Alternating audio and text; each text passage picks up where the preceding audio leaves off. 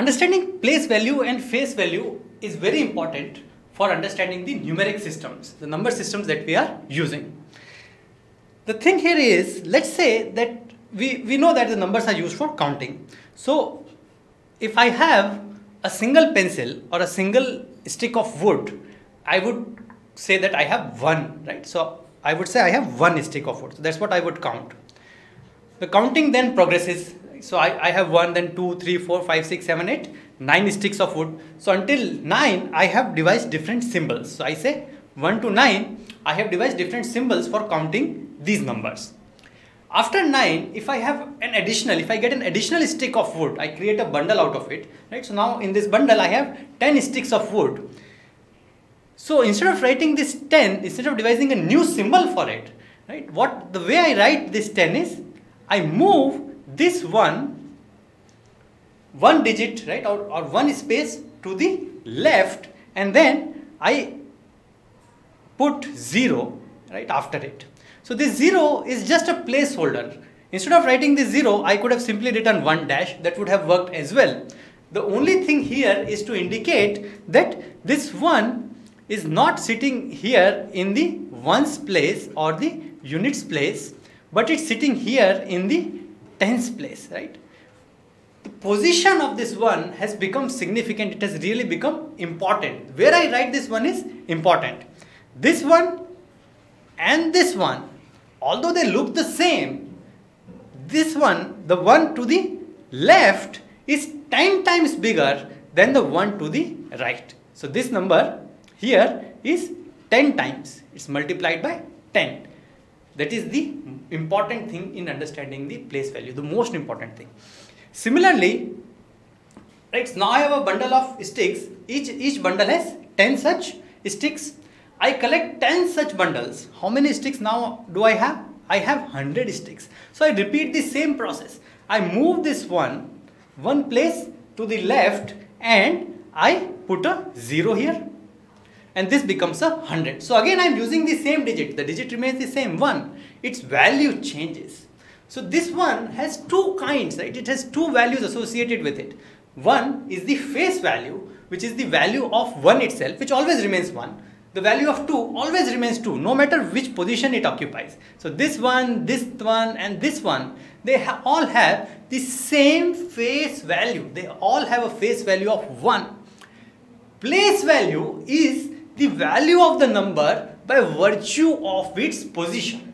So because the position of this one has changed, it has moved to the left, right? And I have put zeros in front of it. Each such move has made its place value increase by 10 times, right? So the value from 1, it changed to 10, and then it changed to 100.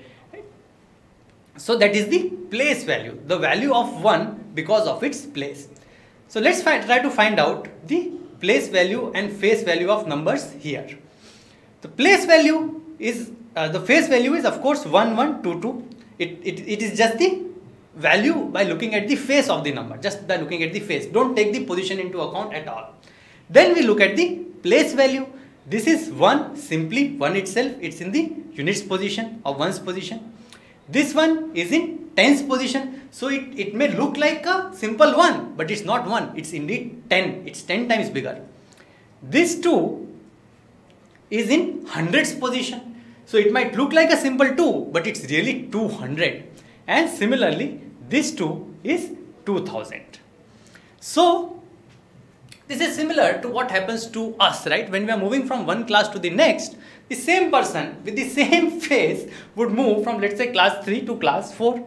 So the face remains the same, the person remains the same, but his position in the school has now changed. He was in class 3, now he has become bigger, he has become stronger, he has become more intelligent, perhaps he knows more, right? And then he has come to class 4, so his position has become stronger. So each move makes your position stronger. Your face, of course, would remain the same, hopefully. But this is the basic concept of the place value and face value. And remember, the zeros that we put here, the zeros affixed here, are for notational purpose only. I could have, and indeed in some number systems people use dash. In some other number systems people simply use blank boxes, right? So the 0 here in the that I put after the number are for notational purpose only. Now if we have positional, if we have a number system where position is significant, right? So in the decimal system that we have seen so far, we have said that the place value depends upon the position. So the position becomes important in those cases. Then there must be number systems where the position is not important, and of course there are. So ancient Egyptian was one such great example. They had non-positional number system where the position of the numbers did not matter. So how they did it? They had a symbol for 1, they had a symbol for 10. So notice here that they are also counting by tens. So each digit, right, if you call this a digit, or let's call it a symbol, each symbol has increased its value by 10 times. So each subsequent symbol is 10 times bigger than the previous symbol. And they used to make numbers by combining a number, right, these symbols in a certain way. So for example, if I have to make number 4622, the way I would do it is, I would take 4 thousands. So I would repeat the symbol for this 1000 4 times. Then I would repeat the symbol for 100 6 times. And then I would repeat the symbol for 10 2 times and the symbol for 1 2 times. And that's how the number 4622 would be formed. Notice that position is not at all important. This number is 4622, and if I move this to the top, right, the thousands, if I move them to the top, the number still remains 4622. So the position was not important in this system, and it's a great example of non-positional number system. Let's move back to the positional number system because those are important for our class. We really have to delve into it a little bit more detail. Here is a 4-digit number. Of course, it has 4 digits. The digits are labeled 0 to 3, 0, 1, 2, 3. Okay, these are known as the indices or the index of the digit. So digit 5 is at index 0. Like I said, each time we move a digit to the left, the digit increases its value by 10 times. So this one is hundreds. If it moves to the left, it becomes 1000, right? So the number increases its value by 10 times as we move it from one place to another. And that's why the decimal number system has a radix, that's what we call radix of 10. Because the numbers, the digits, increase in value by 10 times as we move them towards the left. The number itself is, as you know, 1125. Of course, since we have a radix 10 system, which is our decimal system that we normally use, there are other systems as well. For example, radix 2 system is known as binary system, which is used in all computers, mobile phones, everywhere. Right? So radix 2 system. Can you think of another example? What about the clock? The clock, what happens? You count till 60 seconds. 60 seconds, as soon as you touch 60, it becomes a minute. So 1 minute is equal to 60 seconds. Similarly, when you count minutes, as soon as you reach 60 minutes, you translate that to 1 hour. So each shift from seconds to minutes to hours is multiple of 60, right? So you have, so hour is 60 times the minute. Minute is 60 times the second. This system is known as sexagesimal system, and this was developed in Babylonia, and it's still in use. Like for example, I said in a clock. Now, of course, when we look at the 0, I told you in a positional system, the value of the 0, the 0 itself is used only to indicate or only to change the position of the significant numeral, the numeral that we are really interested in.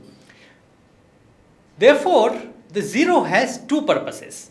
One, it is used as a placeholder, right, to denote that we really have an empty space here. We would put a 0 and this becomes 109 instead of becoming just 19, right? So if this 0 was not there, this would have become 19, but since we put a 0 here, it became 109.